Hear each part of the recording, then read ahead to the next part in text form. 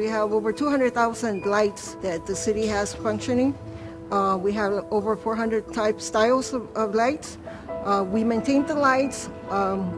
Construction-wise, I make sure that streets that do not have any lights, we install brand new lights.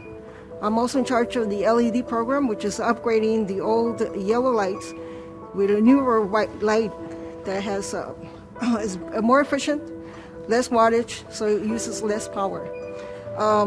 The issues that we're having right now is with the vandalism issues. Como un estudiante, y pude subir de grado a llegar a mi posición. Comencé siendo estudiante, después fui asistente electricista, después fui electricista, después supervisora, ahora soy superintendente.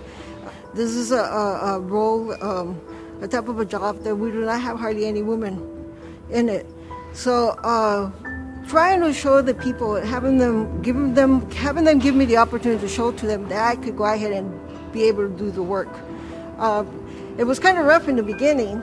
A lot of people did not believe being that I'm a woman, because the type of work that we do here, we do a lot of jackhammering, we dig a lot of holes, very manpower type of a work. So that was one of the hurdles, just give me a chance. I think I can do it. And it's a wonderful job that I have. Working for street lighting and being part of street lighting is one of the greatest things I can say that I have done.